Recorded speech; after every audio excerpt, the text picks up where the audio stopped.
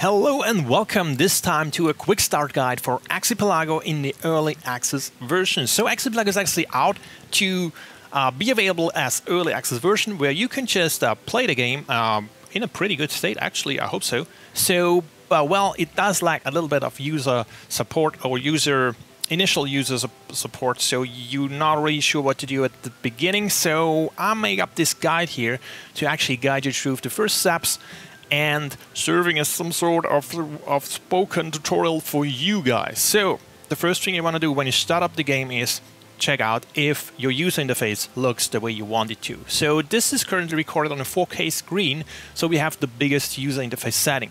To change this, you click over there in the settings, and the top buttons up here will actually be able to will allow you to actually change the size of a user interface. So if you find the buttons to be too big, you just make them smaller or medium. I recommend normally medium should be fine, but if you find your user controls to be too small, just make them big. So whenever you change a setting in this dialog, please make sure that you restart the game afterwards. There could be some glitches otherwise, and you do not want to have that. So just a little restart, just takes a little couple seconds, no much loading times in this game. So yeah, that's a recommendation. If you change something in here, just restart. Okay? Alright, so the next thing you actually want to do, you're ready to play, and there we go. We actually click on New Game, and we get to the game creation editor screen, Create New World. That's what we do here. You actually give a name to your new world. This is optional, but you can do give them some fancy name in here. And then we have the world seed. So each island or each world actually depends on a seed it is created with. So if you write down your seed there, you will be able to recreate the same island with the same attributes all over again, okay? So you can give this to your friends and they will be able to play on the same island as you do, and that's pretty cool. So if you're not very satisfied with your island, I mean, this looks actually pretty cool. I would actually play this, but you can press this button over there, which will give you another random seed, and you can cycle through different sorts of islands to play with. So if you find something which looks interesting to you, just keep clicking the button until you find something you want to play. We will take just this. So the next is the world size.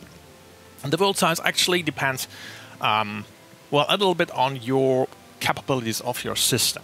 It is really recommended to not go over 5 or 4 at this point. You will get a warning over there telling you that the bigger the island is, the more taxing it will be on the GPU, okay? So if you experience a low frame rate, I would recommend turning down the island size, okay? So recommend, but normally if you go, the maximum is actually size 10. Look at this, this is giant. And if you play for several weeks in a row, your whole village will most likely not exceed over that part. So you don't really need a size 10 item, but if you want, it's there, it's open for you, and I don't know if this will be available at that size in the release version, but during early access it's just open, and if you demand it even bigger, that's possible. I can allow even bigger islands, but I don't think it's really needed, so it really just slows down the whole game. So we keep this to, yeah, let's keep it a free. And then the next is the starting villages. So you can decide with how many villages you want to start your game. So normally it's default set to 1 villager because that's the most easy, because you're starting out with nothing. So you start there with a villager and you need to collect some food, make some shelter before the first day is over. And that's much easier with 1 villager instead of 5, because 5 would need 5 times the amount of food, and there is not a lot when you start out. So we're starting here with 1 villager, and the next point in here, you can start a tutorial. That's really just a very brief tutorial giving you a basic insight in the controls of the game. Feel free to do that. We are not doing that right here because it's the guide. I'm here for your personal tutorial giver. So we start the game. Loading times are pretty fast here because that's a small island. So the game controls, actually, if you want to move around, you just use the WASD keys on your keyboard to move your camera around, and you can press the Q and E button to rotate. Or you can use the mouse, and you hold down the right mouse button, and move the mouse, you can actually move your camera, and if you hold down the middle mouse button, you can rotate the view, and with the mouse wheel, you can zoom. So that's basically the camera controls. There's a little bit more tools for that, but I think it's out of the scope of this simple guide, which should be just kept simple and fast. And I immediately pressed spacebar because spacebar will pause the game. And if you don't want to use the spacebar, you can actually over there in the bottom right, you see the speed settings of the game, which is currently paused. You can have a normal speed, double speed, and you have super speed when everyone is sleeping. So when every villager is actually in the bed, you can actually speed up the time significantly to go over the night. So in case you don't have any night shifts, that's a basic approach to actually go over the night pretty fast. So talking about night shifts, we go over to the upper buttons up there in top right. The first one is actually the population window, which will allow you to set the allowed tasks for every villager. So normally you would have, over time, you would have more villagers, and you can assign them to different tasks to get all a little bit more efficient. So currently we only have Zachary there, and Zachary is, he needs to just do everything because he's the only guy in there. Okay, the next tab in this window is actually the schedule tab, and with the schedule tab you can define when the villagers shall go to sleep and when they shall to go to work and when they shall to have the free time. Currently free time is not in this exact version, that just does nothing. Those both are the same, but they will have a distinct meaning later on. But for now we just have work and sleep, and this is set right now that they will go to sleep at 10 p.m. and they will wake up at 6 a.m. They're still dark, the sun rises at 9 a.m. and the sun goes down, I don't know exactly, I think at 20. So that's not really accurate right now. We do have pretty long nights. This will change at a later stage, but for now it's just how it is, and you have to live with that. I'm sorry for that. Okay, so, and the next window is actually the inventory window. So we do have here the whole stock we have in our world. Currently we do not have any stock. We do have 0 stones. We have 0 stone blocks. We have no furniture at all. Yeah, well, we have nothing. So we need to collect something. So let's head over to the toolbar. The toolbar is in the bottom left over there. And you can do several stuff here. For example, you can issue digging orders. I don't even know where the village is. So if you need to find a villager, you go to the population window and just click on your villager. And then you get the villager window, and if you double click his icon, you will actually be transported to where he is. So there's Zachary, he's standing there. Yeah, he looks quite funny. I think he's happy, so he's a happy guy. So there's our Zachary, and now we need to issue some orders for Zachary. So why not just dig away some stuff? Let's dig away this block. Here we go, there he comes. We issued him to dig this block, and that's what he does. Here we go, pretty nice. And the next thing we actually could do, if we hold down the mouse button and move the mouse, we can select an area to do to apply this tool to. So we're now having digging for all this. And another thing we can do, if we are in the tool, we have the tool selected, we can actually press the plus and minus button. I'm using those on the numpad to actually get a vertical displacement as well. So we can actually do in 3D, okay? So remember that plus minus will actually move up your selection range, and therefore you can actually also dig tunnels. Speaking of tunnels, be aware that each villager needs a height of 2 blocks. So he cannot go and crumble into a one single high block. He needs 2 blocks clearance to actually go anywhere.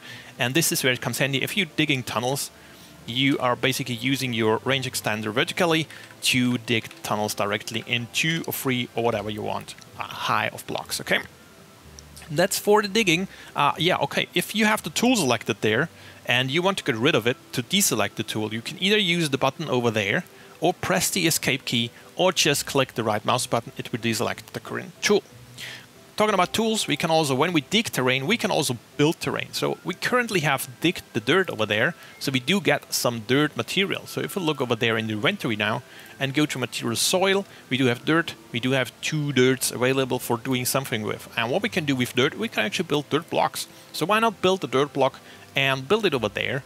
Let's build 2 dirt blocks. So I use the tool, building the dirt block. I can actually choose different shapes of this block. So we do not have only cubes, we also have ramps and corner pieces and triangles and all these sort of. This is a stair over there. And we can also replace things. So if we want to just replace the material of a block, we would use the replace function of the block building. But there we go, he takes the dirt and builds the block. And he would do this as long as he has dirt available. So if he's run out of dirt, he will not build the block, obviously, because he needs some dirt first. Next tools in the row are actually agricultural tools. So there we have, the first of is actually chopping trees. So we have a chopping tree tool. Again, we can just zone an area with that, as we did with the digging tool, to mark the tree to get chopped. Okay, he's still doing things. Over there we have cancel orders, where we can cancel the orders we already issued and don't want to be made. So now we have cut the tree down, and we do get some wood logs. We will go to the wood logs a little bit later, but for now, just be aware, when you fell a tree down, you get wood logs. And these wood logs actually correspond to the tree you just chopped. So each tree will have different types of logs and will result in different types of items made out of those logs. We'll see that later, but we just proceed here with the harvest and forage tool. So harvest and forage will actually be either harvesting plants or foraging stuff which is lying around. So we can actually harvest this bush, and we can also harvest these stone blocks. So we just select the tool and click on it. Again, we can use areas again. And the villager will do the task once they are free to work. And there we go. He just harvested the bush. And we did get some twigs. And now with the twigs, we could actually build a bush twig bed. Look at that. That's nice. The next thing we can actually do is cut plant. Okay, to cut a plant, why would you cut a plant when the bush is actually just killed anyway? You do have some different bushes over there, and over there we have a berry bush. So if we click harvest on the berry bush, the villager will actually go there and harvest the berries and not cut the bush, because the bush will just regrow new berries you can harvest later on when they have regrown to get a supply of food. But berries are not very nutritious, so you cannot just rely on berries. So now if you want to get rid of the bush, you can use the cut plant tool. So this will actually get rid of the bush. There we go, it's gone, and the berries are still there, just harvested. So why is all this stuff just lying around there, you ask? Because let's go over there. We have a plant thing. You can just plant things. Okay, you can just plant anything. You can just plant trees, plants, all sorts of stuff. Just use it and plant the thing. So let's put the berry bush up there. So he's going there and planting a bush. There he comes. Here we go. And there we go. And he planted the bush. So the bush will now grow until it grows berries. And we can also harvest the wheat over there. That's wild wheat. So we have some wheat available. Here we go. We just harvested some wheat. Okay, so now what to do with all this stuff? How to do automation? And okay, now we come to automation because there's two concepts here. One concept we just made here is direct orders to villagers to do stuff like digging, placing blocks, or doing all the sort which you want to control directly, or harvesting things. But then we come to automation, and for automation we need these designate area, or actually putting down zones. And we have a different sort of zones. The red button is here to remove a zone, and we start off with a stockpile. So we just, as we did with every other tool, we can just click and hold the button and zone an area like this. Now we have a stockpile. If we want to extend the stockpile, we start clicking in the stockpile itself and just zoning further, so the stockpile is actually growing bigger. So now what we can do with a stockpile is there to actually stockpile things. Okay, that's the thing. We just, with any tool deselected, just click the right mouse button to deselect any tool, click the zone, we get on the zone configuration window, and this will allow you for the stockpile to define what materials are going to be stored in there. So for example, if you just want to store raw stone, we are activating this, and what's happened now is the villagers will now actually collect all the raw stone and bring the raw stone into this stockpile. Okay, so as long as there's stone, they will be collected over there, and now he's busy doing that stuff. You can also see regrowing the grass on these dirt blocks we just placed. That's nice. And we have more zones. We have also a farm. So again, these zones are there for automation. So if you want to have an automated farm, we just make a farm zone. And again, if we click the farm, we can now define what crop should be used on this farm. So we haven't selected anything, so he's just tilling the farm. And then this farm is just, idle, does nothing, because there's nothing ordered to do there. So when we set this to wheat, so he's going away, but now we set it to wheat, and now he's planting wheat.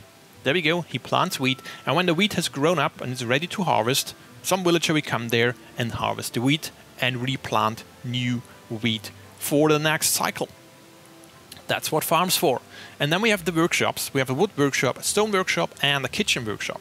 So these workshops basically act the same. So we can just place a wood workshop to show how this is going to work. So now we have a wood workshop. What can we do in the wood workshop? Oh, we could actually build planks.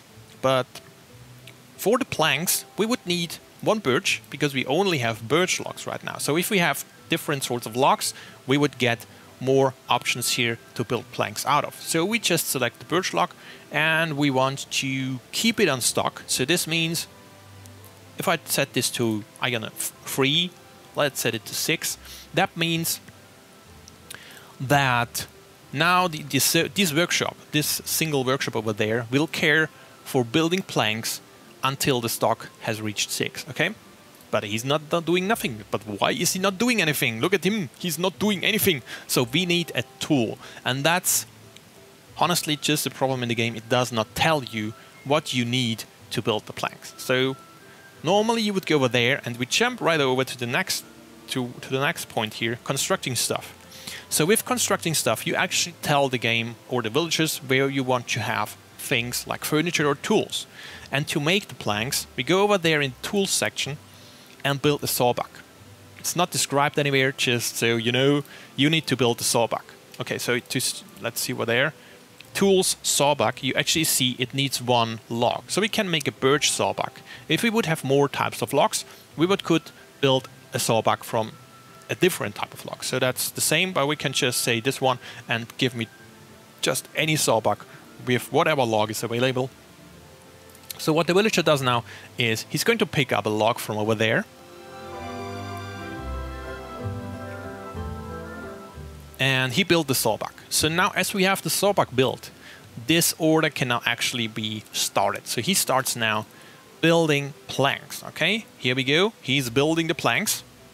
There we go, we have now 3 planks made. So this sawbuck is not actually blocked because there's items on it and it cannot be further used. So how to get rid of these planks? We go to the stockpile and actually allow the planks to be stored in there. So when we do that, the villager will actually go pick up the planks over there and bring them to the stockpile. Here we go. He's collecting all the planks. And once he has freed up the sawbuck again, he will start over with making more planks because we set it to make 6, keep the stock on 6 items. So he keeps just producing planks until this constraint is reached. And there we go, we have 6 planks now. What we can do with planks, and we just keep over there in the construct stuff pad, because we do have reaching night at some point, we do want to have some light things. So let's go into lights, and there's a torch pole.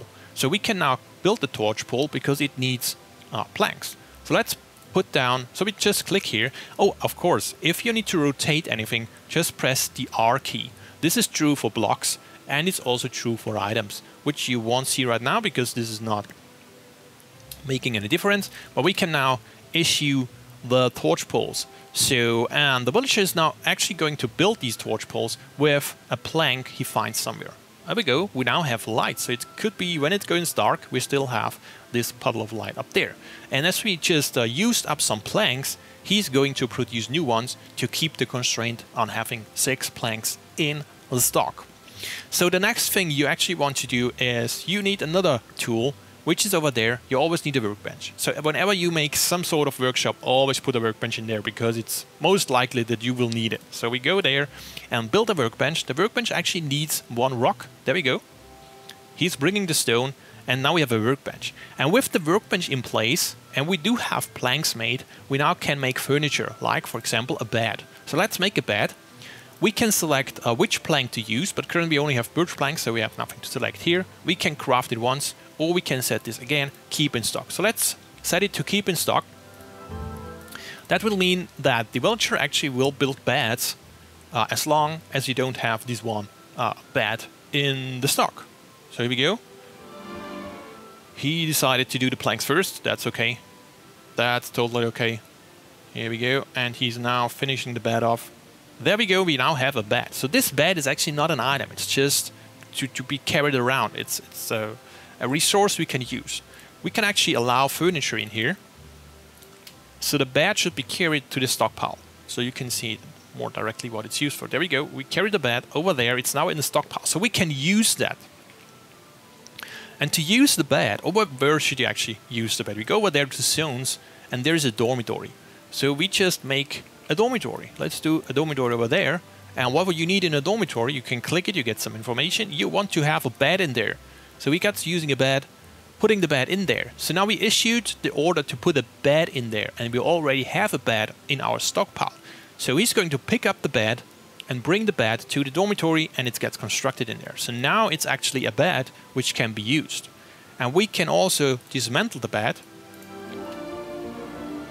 When we dismantle the bed, does this not work? Come on. Okay, it's not working. But yeah, normally you can just dismantle things and he will just carry it away again. Oh yeah, there it does. There you go, he dismantles the bed and it's brought back again, and we can place it somewhere else. So let's place the bed again. So now we have 2 beds, I think. Yeah, there we go, 2 beds. Oh, there's a glitch.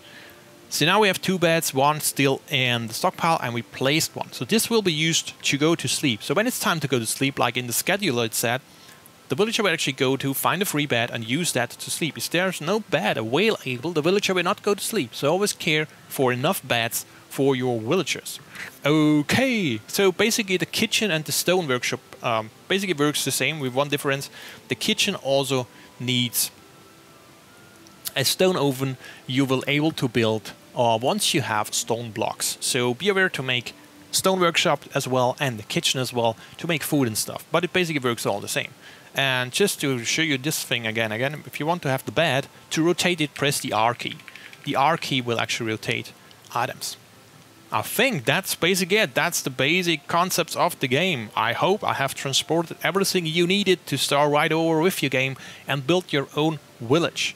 So what you first want to do is actually make up some food chain so you can actually supply your villagers with food, because that's what they will need most importantly. And the second thing you want to have is beds and basic shelter.